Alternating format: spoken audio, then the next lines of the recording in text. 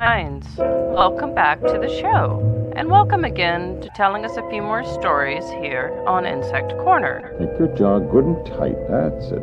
Wiggle your lower jaw a little bit. Let your tongue rest loosely on the floor, good and tight.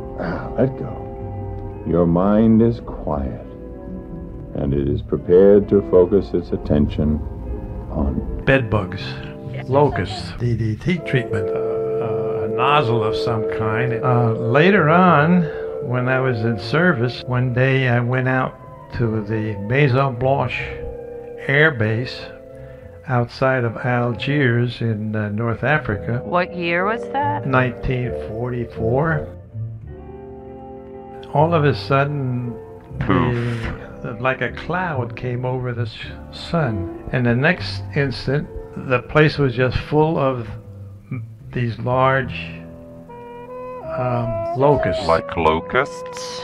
Like locusts? A locust swarm, and they were so dense that it actually shielded out the sun. Shielded out the sun. To a large degree. And I had to put the Jeep in four-wheel drive because the roads were so slick with their bodies. Dead. Really? Once I realized what was going on, I didn't panic anymore, even though they were hitting me in the face and they were just all over. It was an open Jeep, and they were just all over. That was the second really big event that I ever had with, but that was my own personal experience with a locust swarm.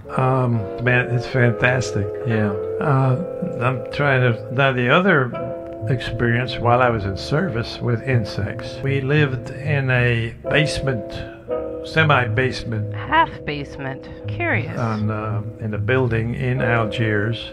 There were 8 of us in there, and we had army bunks, and we didn't have any sheets, but we had blankets, and this was in warm weather too. And these army cots had a wooden stake across the top and the bottom that would stretch out the canvas that we slept on. And all of a sudden, some of us were waking up in the mornings with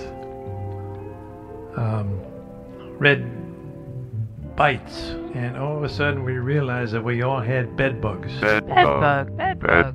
And these bed bugs were staying where the wooden rods went through the canvas. Bedbug insect parasites on humans, but fortunately bedbugs do not carry any major diseases that we know of. If anything, they're particularly just a nuisance. And so we just got a hold of some DDT and dusted our blankets and our bunks with DDT, and we essentially slept in DDT from then on. Bedbugs, a social problem, since they're not necessarily a medical problem, was reduced greatly by the use of DDT. In recent years, as we all know, bedbugs, or symbicity, have been making a grand comeback.